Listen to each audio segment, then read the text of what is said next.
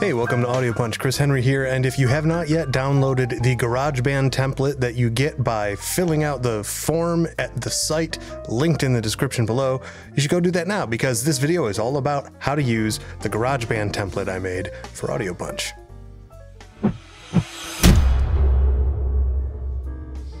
Okay, so why do you want to use a template? I mean, mainly for me, I don't like to do repetitive tasks. I'm, I guess, lazy, but like in a forward moving, iterative sort of way.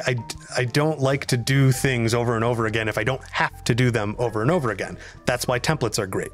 That's why systems are great. What a template does is it's a way for you to just store all of the decisions you're going to make every single time you make an episode, right? If you have a show that's always you and a co-host and a guest, and you always have the same music at the beginning and the same music at the end, maybe you have the same intro at the beginning, you can get all of those things ready, store it in a template, and then when you're ready to edit a new episode or record a new episode, you just open that template. You don't have to make the new tracks, put the effects on it every single time, loading new presets or trying to remember what you did before, right? You can just make all the decisions once, and then you have that template. And then what I do typically is over time, as the decisions change, you know, we get new equipment, a new recording environment, something changes that I find myself tweaking the template the same way every time I open it. Time for a new template, you know? So it removes some of the tedium from what I find to be an otherwise enjoyable task of setting up a session and bringing in the audio and starting an edit. That's what we have here with GarageBand, is just a simple basic template with some preset effects for you to use to hopefully get you on a path towards finding your own version of the template.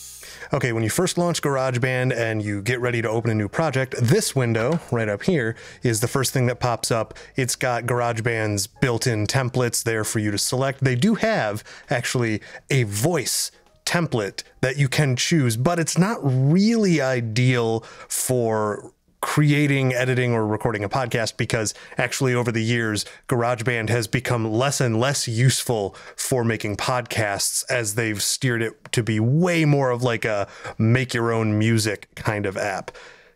Still, it's free, it's an audio editor, and as far as free options go, it's going to blow Audacity out of the water in most respects for making a podcast on a Mac. So this is where we start. Now, in order to load up the Audio Punch template, you can do one of two things. The easy way is just to keep a copy of the template package, the template session, somewhere where you can just duplicate it and rename it every time you make a new episode, whether you're recording in it or editing in it, or you can actually make it show up in this screen right here, which I'm going to show you how to do right now. So open up a window in the Finder, navigate to your Applications folder, find GarageBand, and we're going to do something that's going to feel a little maybe scary if you're not used to mucking about inside applications, but don't worry, it's completely safe.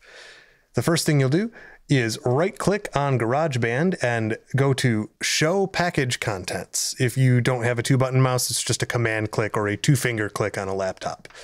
You will navigate to Project Templates, New Project, and into this folder, you will drag the Audio Punch template. And there it is. Now you can close this window, open GarageBand back up, and now if you scroll down, you can see there's no icon here, which is a bit outside my ability to do, and it's also a little bit, it would be cool, but it's useless, so we're not actually going to find it. But if you click this empty space, it'll select the Audio Punch podcast template. You can select Choose, and we've got our Audio Punch session loaded right up. Now, I have some audio files preloaded, which you won't see, but you can also see if you do make your own templates this way, if you save your own templates, you can actually keep like your theme music in there or sound effects you always use. You can have them preloaded and it will copy those effects or files over when you select the template to create a new project. So here we are. This is the template, and there's basically not a lot going on, but also kind of a lot going on. It depends on your perspective. Now, GarageBand doesn't have a whole lot in the way of abilities to sum tracks together, group them into folders, apply effects to the whole thing, that sort of thing, which is something I like to do in templates. It just makes them a little cleaner, a little easier. On the other hand, it's pretty easy to use, even still.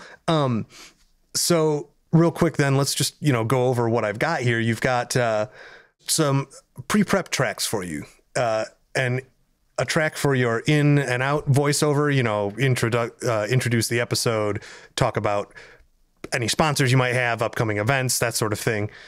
In and out music, and then 2 tracks, one for the host, one for the guest, and one for any other music you have in your episode. Now, any single one of these, if you just highlight and select Command D to duplicate it, it'll duplicate all of the settings. So if you're going to record 4 people or bring in 4 audio tracks from an episode recording session you did on another device or something, you can do that. Just duplicate the tracks and then drag and drop your files to import them into the session.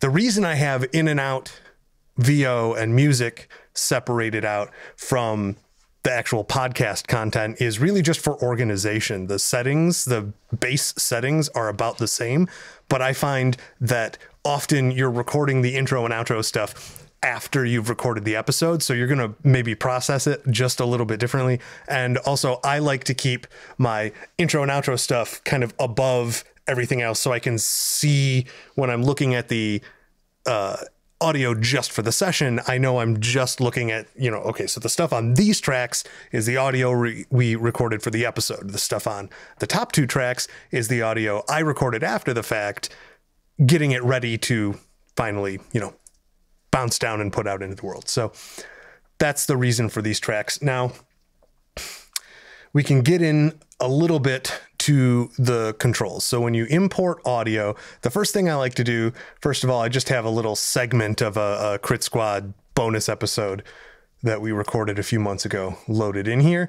I like to leave a good minute or so, maybe 2 minutes of space. Doesn't have to be exact at the beginning, because really most intro and outro stuff you can get into in and out of inside a minute or 2. That's the target I shoot for anyway. So I like to leave that there just to make editing easier. Now, typically in a lot of other audio workstations like Reaper or Logic or Pro Tools, or there's a million, but those are the ones that I'm most intimately familiar with. You can group tracks together and you can do ripple editing, and GarageBand really doesn't have that. So that's one caveat when you're making a podcast in GarageBand is editing can be a little more tedious, but at the end of the day, again, it's free and it's better than Audacity for this. So I'm going to show you here the effects we have on each track. Now, each track has an EQ followed by a simple gain plugin followed by a compressor. Now, the reason for the gain plugin is to bring your audio up into the compressor. So if you find you've imported your audio and it's a little too quiet, rather than asking you to fiddle around with the compressor or doing something as broad stroke as simply turning up the track volume, what you can do is open up this gain plugin and adjust the gain here. Now, I happen to know this audio is good, but let me show you what it does. Strange like that, but it's you're handling everything differently, and it's it feels much more like you're doing an improv sketch, and it also gives me time. So you can see it pushed audio, it pushed the volume and the loudness up, but it was pushing it into the compressor. So it gives you a little bit of wiggle room. You're safe from too many peaks and stuff because of how the compressor is set. And also there's some extra stuff going on the master at the end that we'll talk about. But it's just general good practice rather than turning the volume up and down at the end after everything in order to make initial adjustments. What you want is to have a good volume to start with, and then you can edit the volume with automation later on. So that's how, if you bring in your audio tracks, they're a little too quiet, that's how to fix that.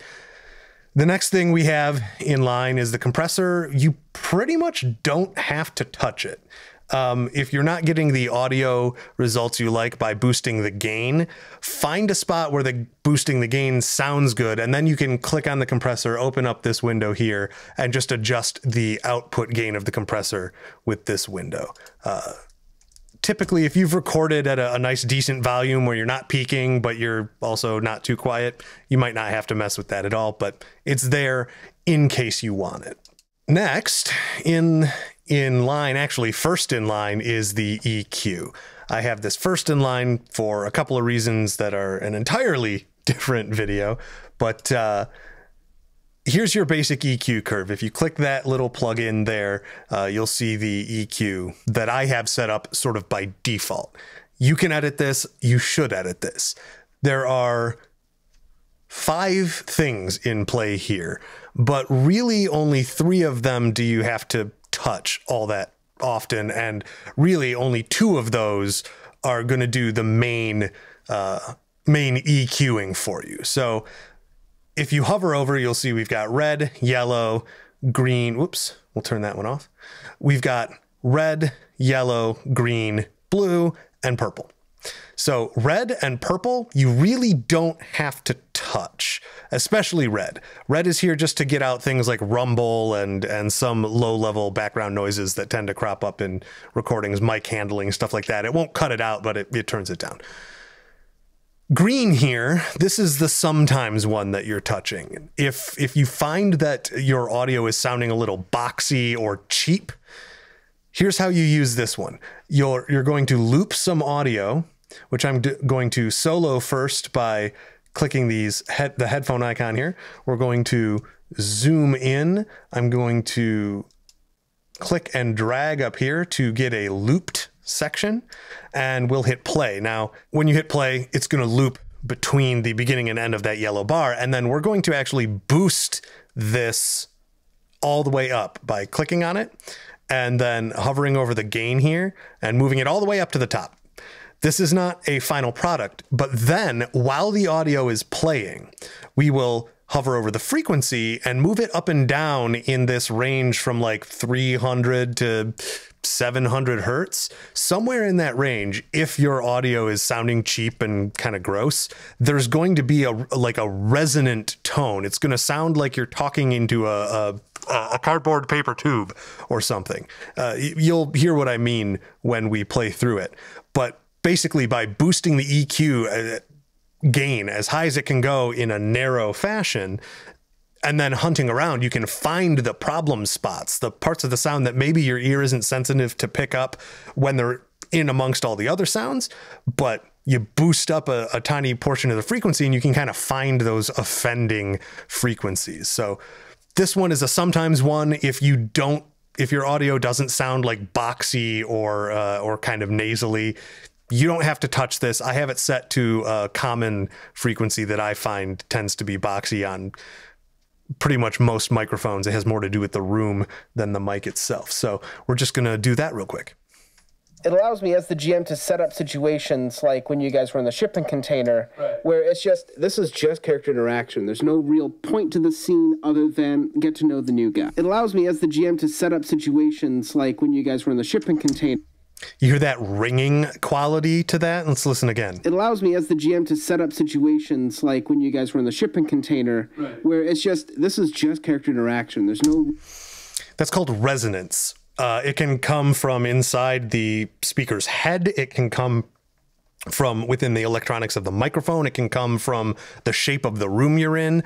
It's really hard to predict and plan for. So if you are getting a little bit of resonance, if there's something that's just not feeling right about the sound of a speaker, this is the way you can find that. So I did find like a really ringy thing. It's about 300. The next thing you do is you just bring that down like 9 decibels, which is a big EQ cut. But now listen. It allows me as the GM to set up situations like when you guys were in the shipping container, where this is just character interaction. There's no real point to the scene other than get to know the new guy. It allows me as the... So if you listen back to that section right there, you can hear that when the EQ is off, the voice sounds fine. But then when you turn it on, having found and cut that frequency, it just sounds a little cleaner. So that's a trick you can do to up the production quality if you're recording in a subpar environment like most of us do, or if there's just a quality about the speaker interacting with the microphone that, you know, didn't sit right with you. So after that, the next thing we have here is yellow. Yellow, I have set to around 140 hertz, which is pretty low. That's going to be like the beefy quality of people's voices. If you have people who aren't trained speakers or just have naturally just sort of a thinner voice, they're not doing anything wrong, but typically what I found is trained speakers or singers, people who are used to using their voice as an instrument, their voice tends to come from their chest, right? Like I just did there. That's not my natural speaking voice. I tend to speak from throat and sinuses.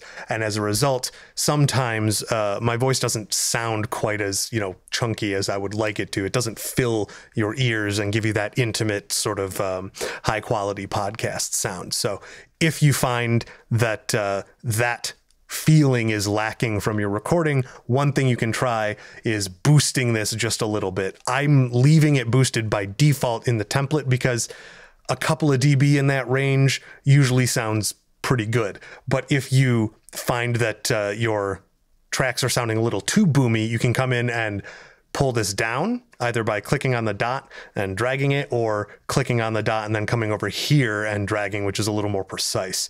But you can cut it, you can boost it to your heart's content. I recommend not going too much past 4 decibels in either direction just to stay safe. It's easy to overdo this sort of thing, especially when you're just starting to get used to EQ. So number 4, which is the other sort of, you're going to come in and use this pretty frequently thing, is the blue here. The blue I have at a range where especially cheaper microphones tend to be a little boosted. This is the presence range. It's what makes your voice kind of cut through. It's where a lot of the consonant sounds live when you're speaking. So intelligibility can sometimes live here too. If you cut this too much, it'll be really, it sounds like you're listening to someone who's underwater. So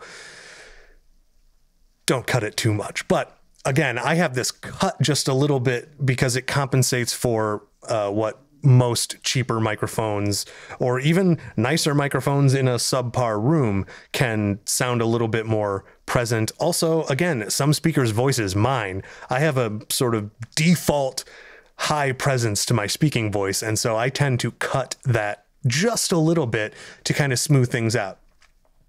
Last here, you don't really need to touch this, is just a little bit of high end. It's really high. It's almost outside the standard range of hearing, but it's cut just a little bit. And this is to combat hiss just a little bit, to take the edge off of that hiss that's probably going to be present off of cheaper preamps or cheaper microphones or that sort of thing, that high level sort of white noisy kind of sound.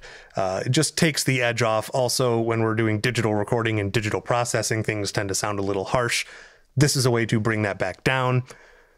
You can turn it on and off by clicking this here and see which one you prefer.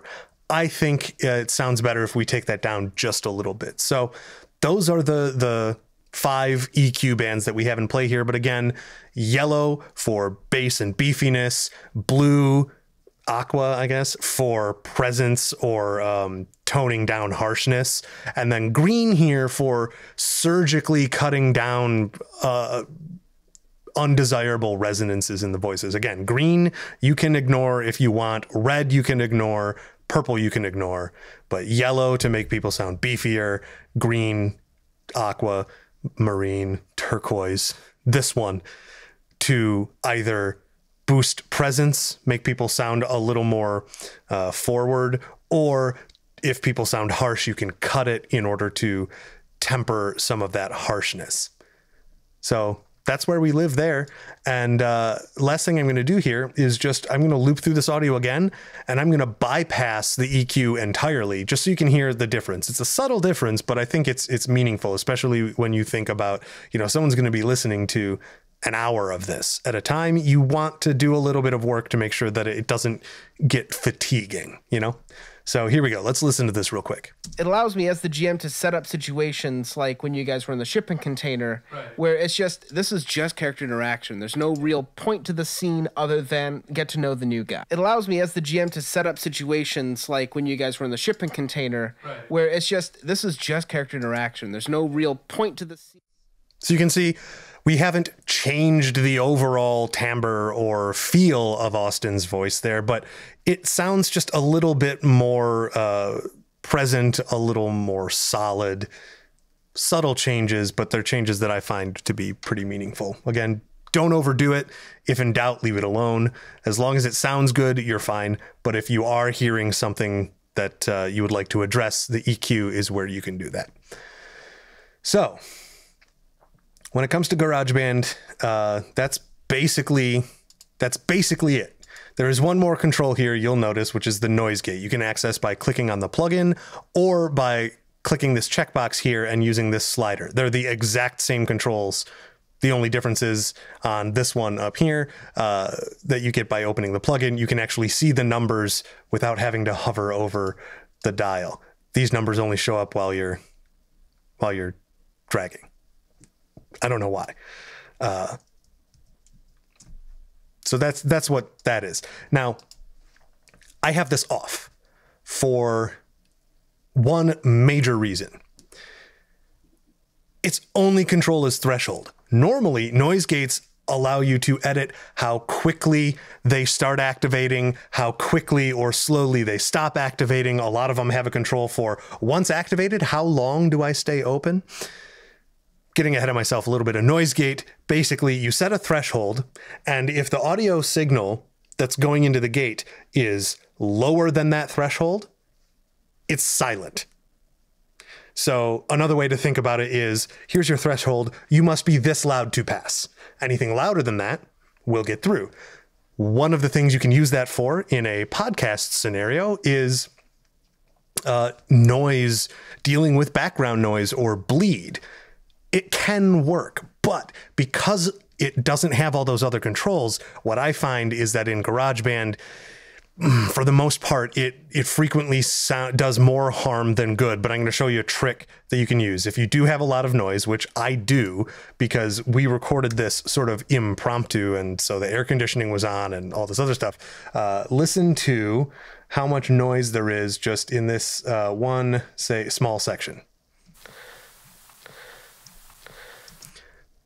That's a lot of hiss. It's pretty loud, especially considering it's loud relative to the voice. So let's listen to some speaking followed by the silence. The turn-based grid. You know, it's loud. It's really loud. And it's loud for two reasons. One, the noise was loud in the room. And two, there's noise in both of these tracks. So when you stack them together, it gets loud. Normally, what I would do if I had a decent built-in noise gate, I would set that up for you, but there isn't one. You can probably find a free noise gate. It's not a complicated, compared to other kinds of digital signal processing, it's fairly straightforward, but GarageBand doesn't have one. So we're stuck with what they have for this template. Okay, so let's solo this track. I've got a little section here selected that we're gonna loop through, and I'm gonna show you what I mean. The turn-based grid. Yeah. I'm actually, it's been through playing D&D that I've started to like that kind of thing more. The turn. So if you listen to that section, what you're hearing is lots of noise, no noise, lots of noise, no noise. And it's a very harsh cutoff. Now imagine if I was stuttering a little bit during a thought, which happens all the time in conversations. What the noise gate is going to do is it's going to sound like it's flapping.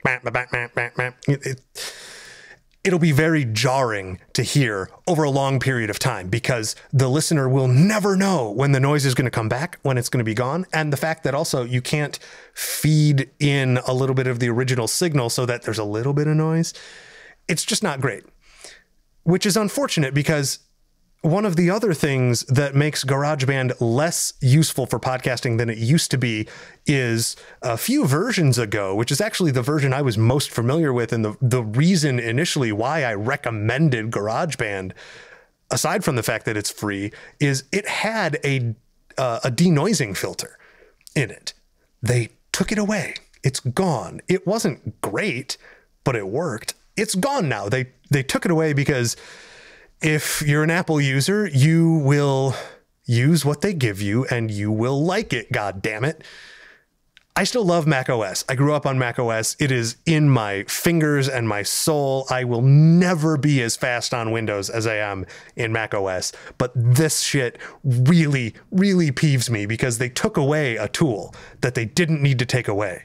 Plugins are not big. They took it away, I have to imagine, to restrict GarageBand further to a single thing. I don't know whose design vision it was to remove that functionality, but we are enemies. In any case, it's not available to you. You can pick up Isotope RX Elements. It's frequently on sale for anywhere from 30 to 50 bucks. By default, it's, I think, 130 bucks, but that has a brilliant denoising filter.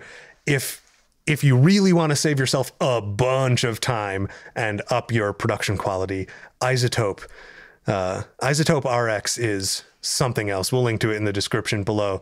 At least try a demo to see what the dialogue denoiser does. Oof. It's impressive, but we don't have that. What we have is a noise gate.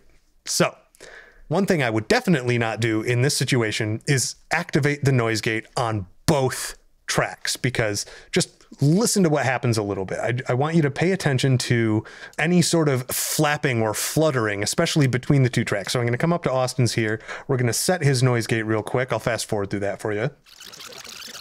Okay, so I have Austin set up now, and we're just going to listen to both of these together. Let me find a little bit of a bantery section. You know what? No. Let's just listen to these together real quick. Whereas for like the Shadowrun video games, I really enjoy that style of gameplay. Sure. The turn-based grid. You hear that? Listen to that. There's a section where my breath got past the noise gate, but not all the way. So there's just this random blip of sound. Let's listen to that again. Gameplay. Sure. The turn-based grid. If you're listening to this on laptop speakers or on your phone or anything really other than headphones, you might not have heard that. But when do you listen to podcasts? Headphones. Maybe in your car, but most of the time it's on headphones, right? So for that reason, I can't really recommend the noise gate for GarageBand, but I do have it there. It's there by default. There is a way you can mitigate some of this noise. Now, of these two tracks, I happen to know from listening before that my track here is way noisier than Austin's track. So what I'm going to do is I'm going to turn the noise gate on only for my track. So what's going to happen as a result of that, there's always going to be a little bit of noise, which is fine. Digital silence is really jarring, and it's not going to exist on something that you recorded with a microphone. There's going to be some background noise. When you're denoising or trying to get rid of it, the object is not to eliminate all background noise. What you're really doing is reducing the level of the background noise so it's not distractingly part of the spoken word, part of what you're actually here to listen to. So what we have here is the noise from Austin's track will always be there, which will help to mask when the the noise gate is activating and deactivating on my track. So let's listen back to that real quick. Yeah. 3 squares for like the Shadowrun video games. I really enjoy that style of gameplay. Sure. The turn-based grid. So let's listen to that again. I really enjoy that style of gameplay. Sure. The turn-based grid. Yeah. I'm actually, it's been... So you can hear it. It's still there, but it is nowhere near as jarring. So if you find that the noise is really bugging you, like it is me in this instance, that's one thing you might want to try. Still, be really careful because this noise gate is so harsh. It can swallow the ends of your sentences if you're not careful, and among other things, the flapping, the fluttering and stuff. It's not ideal, and I'm really upset to learn that they took away the denoising filter. But that's the world we live in. And again, there's so much other stuff going for you here. The fact that it's free, it's got a lot of editing capabilities that a free software like Audacity doesn't have. And in fact, actually, you could download Audacity. It's also free. Use Audacity's denoising feature on just your raw recorded audio and then bring it into GarageBand for editing. That's a trick you could do. In fact, I'll probably do a video about that at some point. So that is basically the end of the template overview. A couple of things I'm going to show you for finishing real quick, but basically that's all there is. I do have a compressor and a limiter on the master track, but you shouldn't ever really have to touch those. If you do need to, just click over here to master on the info panel and you can edit the compressor. It's nothing special. These here are designed to just further bring the audio up to program level, which there's no complicated metering here, but if you're seeing it kind of peaking around here, that's going to be good to go. So that's basically it. The last thing that I want to show you is what to do about music and ducking. If you're not familiar with ducking, that is when you set a compressor to act on one signal as a result of information it gets from another signal. So when you use a compressor for ducking, what you're doing is you put the compressor on a music track and you tell it to listen to a vocal track. And anytime the vocal track triggers the compressor, rather than turning the vocal track down like a compressor would normally do, it's going to turn the music down instead. The net effect is when you're talking, the music gets quieter. Really handy tool, used to be part of GarageBand, also no longer part of GarageBand. I don't know why. I don't know why. Again, a totally useful tool. They used to have a podcast template in GarageBand. It's gone.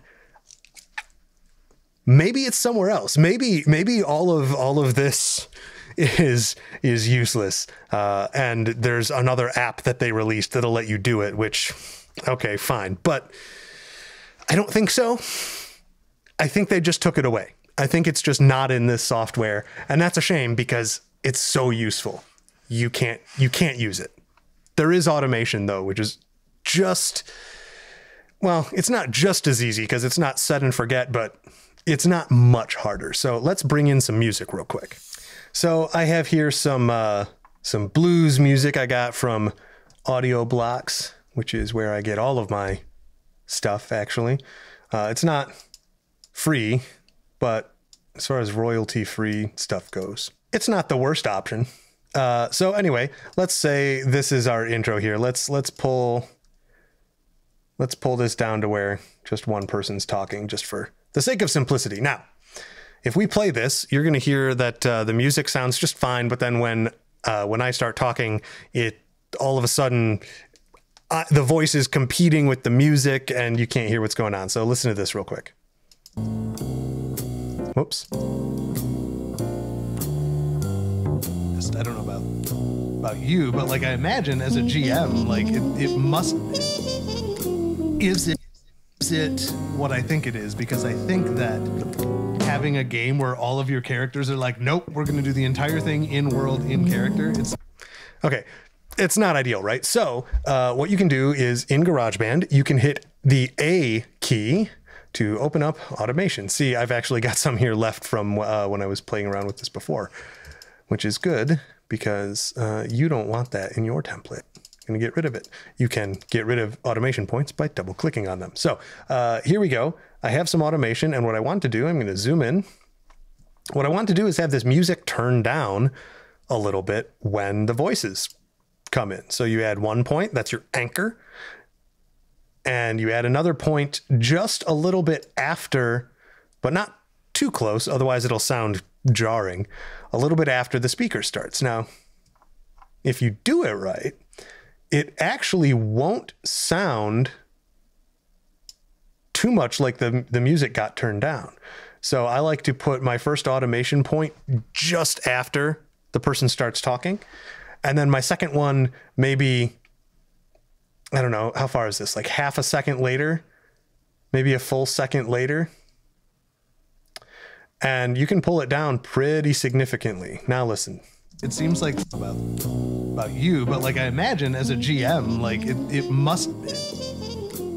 The music definitely turned down, but it's subtle. It's not terribly jarring because what's happening is there's new information coming on, and you automatically focus on that, and you stop focusing on the level of the music. So that's how automation can work for this. Now you'll pull this point around to sort of massage how loud you want it to be. If you are going to have music under, say, an intro or under a whole conversation, I've done that before just to experiment with it. It can work for shorter conversations, or if you're doing like a reportage, a journalistic style where, you know, you're cutting from one little story to another little story to another little story. Each one can have a different music bed to help differentiate them, that sort of thing. This is how you'll adjust, going from, you know, when you play the music to introduce the show or introduce the new scene or the new segment, to when people start talking over it. You want the music to at least fade out, but you also might want to do one of these harsh ducks first. Harsh is the wrong word. One of these quicker ducks first, and then a slower fade like this. So we'll add another point way far away. And really what this is doing, if you're unfamiliar with automation, is it's attached to volume by default. You can actually automate panning. You can automate effects parameters in a lot of DAWs. I don't know if you can do that in GarageBand, bit beyond the scope of this video. But what it's saying is, okay, we're going to start at this volume, and then here, we're going to go from this volume to this volume over this span of time. Same thing. We're going to go from this volume to this volume over this span of time. It's basically like programming someone, you know, programming a robot to turn the volume up and down over time. So now let's listen to this section. I don't know about you, but like I imagine as a GM, like it must. Is it what I think it is? Because I think that having a game where all of. So you can see that that's a way that you can bring the music in, use it at a nice program volume, and get it ducked in the absence of an automatic ducker that GarageBand doesn't have, because anyway. So that's the solution to ducking. Just use automation.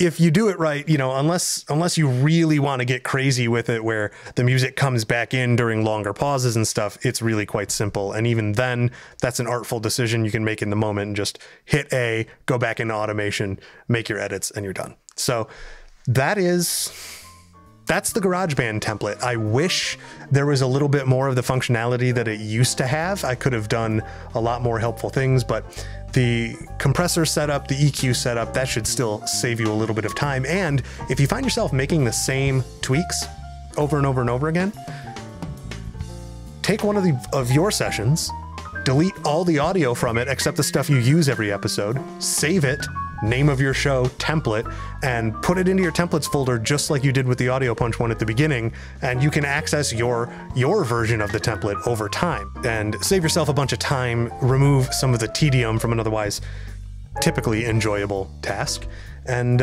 make your shows a little bit easier to make. Hope you find it useful. Don't forget to make your own version of the template as you learn things as you go along. This is just a starting point, but I hope it helps give you a sense of things you can do, some basic processing to help, you know, elevate the sound of your podcast. We'll see you next time.